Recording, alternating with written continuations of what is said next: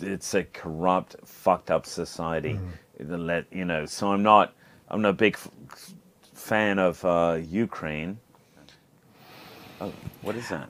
This is Buffalo Trace. Okay.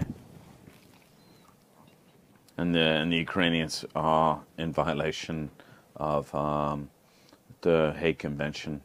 There is a, I forget the exact phraseology, but it is, we looked at this closely, and it's there should be no filming of the phrase, the terminology is bringing attention, blah blah blah blah, to media, and yes, the Ukrainians are violating that.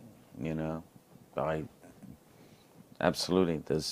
They're filming of a number of things that they're doing with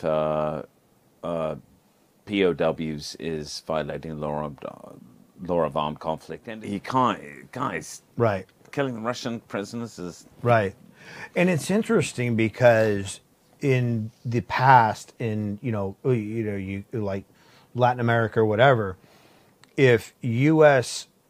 Forces or employees were involved with any force that committed, war atrocities or whatever, back, right? You have to, you're done. Yeah. But we're obviously not going to pull our support from Ukraine at this point.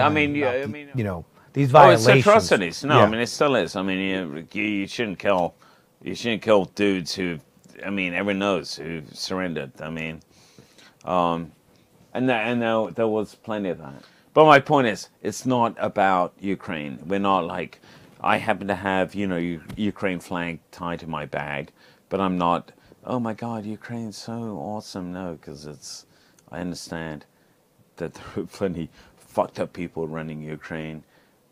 It's not about that. It's about global norms, right? Right.